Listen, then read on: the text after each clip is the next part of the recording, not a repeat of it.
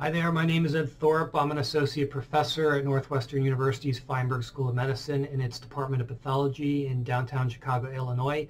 Today it's my pleasure to discuss our recent publication in the JCI entitled Macrophage Axial Receptor Tyrosine Kinase Inflames the Heart After Reperfused Myocardial Infarction. The first author for this manuscript is Dr. Matthew DeBurge. So according to the American Heart Association, cardiovascular disease mortality has reduced over the past few decades in male and female populations.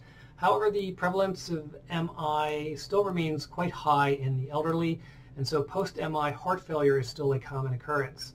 Now, after MI, innate immune cells called macrophages can either heal or harm the heart. So, for example, after initial cardiac injury, this leads to an accumulation of cardiac macrophages that can promote repair through crosstalk with other cardiac cells, including fibroblasts and endothelial cells. Now, after clinical reperfusion, this can lead to myocardial salvage, but it can also trigger a hyperinflammatory reperfusion injury-associated response, which is mediated by immune cells such as neutrophils and macrophages. And so the real key here is to find a balance between optimizing pro-reparative macrophages and suppressing these maladaptive immune cells in order to promote the most optimal healing. So a key regulator of tissue repair by macrophages is this process called efferocytosis. Efferocytosis is the uptake and clearance of apoptotic cells, the metabolism of these dying cells, and the transcriptional response that leads to the secretion of anti-inflammatory factors and repair cytokines.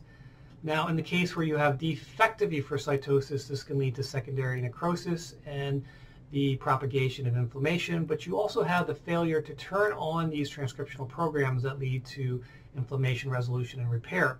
And so a working model is that defective efferocytosis promotes infarct expansion and poor cardiac remodeling after myocardial infarction. So efferocytosis is mediated by a number of receptors, including the TAM kinases known as tyro3 axial MERTK. In the case of MERTK, MER recognizes apoptotic cell phosphatidylserine and triggers through its tyrosine kinase domain cytoskeletal remodeling and the production of anti-inflammatory cytokines. We had previously published that enhanced efferocytosis of apoptotic cardiomyocytes through MERTK links acute inflammation resolution to cardiac repair after MI. More recently, studies have come out linking axial receptor tyrosine kinase to patients with heart failure. And so Dr. DeBurge was curious as to whether or not there was a causal association.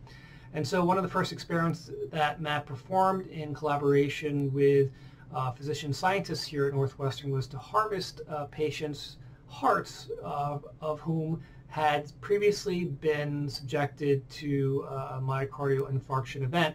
And as you can see in these three patients, Matt harvested both remote tissue and infarcted tissue and consistently found that axial was expressed in cardiac macrophages that were proximal to previously infarcted regions of the heart.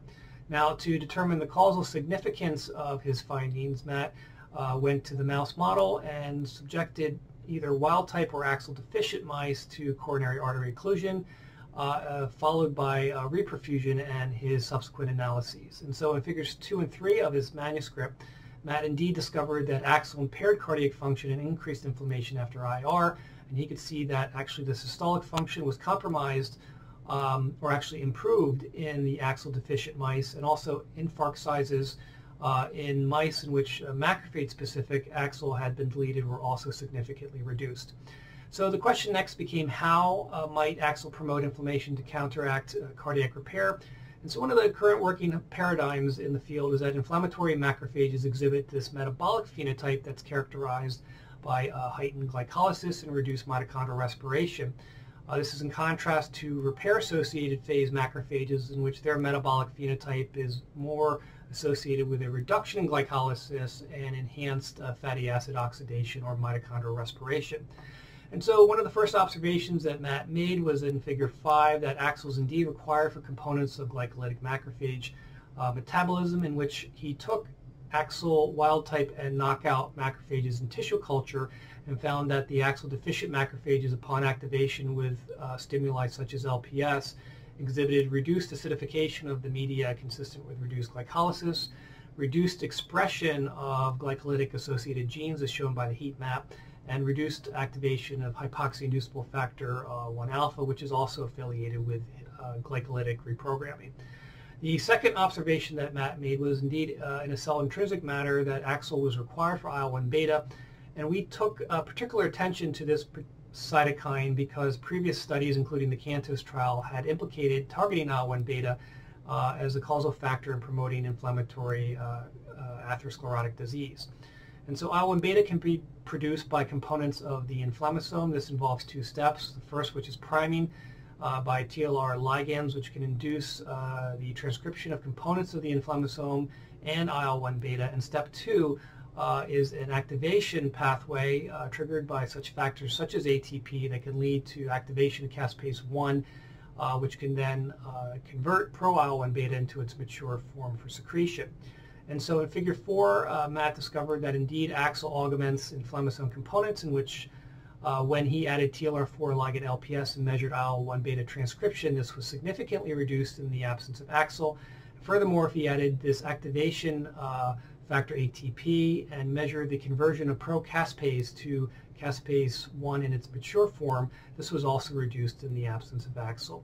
So taken together, we were building a working model in which a TLR4 ligand and AXL signaling was somehow leading to this phenotype of heightened glycolysis, HIF1 alpha activation, and IL-1 beta production. And so the next question became, how might this occur? And so we took notice of a publication that had linked STAT1 in the regulation of LPS-induced IL-1 beta production. Indeed, in figure 6, Dr. DeBurge discovered in cardiac macrophages taken out of the heart after ischemia reperfusion that indeed they had reduced levels of STAT1 in the absence of AXL. And then in figure 6, he also showed that in macrophages that were lacking STAT1, that they also had reduced activation of HIF1 alpha, reduced profile of acidification or glycolysis, and reduced production of IL-1 beta.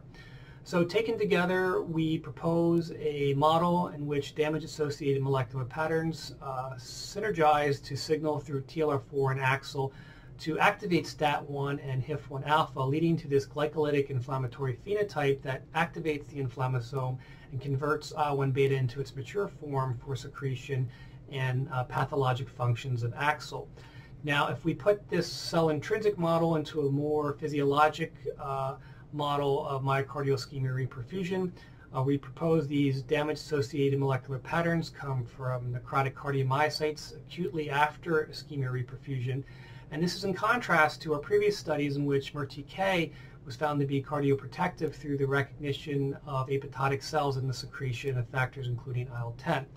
So if indeed our working model is correct, then one prediction is that enhancing MERTK while concomitantly decreasing AXL, this should lead to a combinatorial effect to promote the most optimal healing phenotype. And indeed, in figure 7 of Matt's publication, that's exactly what he finds, in that, for example, if you measure the infarct size in wild-type mice versus mice in which MERTK has been enhanced through a proteolysis-resistant mutation, you can find indeed the infarct sizes are reduced. If he also adds an AXL inhibitor, the infarct sizes are even more reduced. And then if he combines increased or enhanced MERTK and reduced AXL in the very right, this is when Matt sees the smallest infarct sizes. So indeed, enhancing MERTK and suppressing AXL is one way to optimize cardiac repair after myocardial infarction. So this has been Dr. DeBurge's publication in the JCI, macrophage axle receptor tyrosine kinase inflames the heart after reperfused myocardial infarction. I'd like to thank Northwestern University's Feinberg School of Medicine and the Stanley Mann Children's Research Institute, and of course funding from the NIH and the American Heart Association. Thank you very much.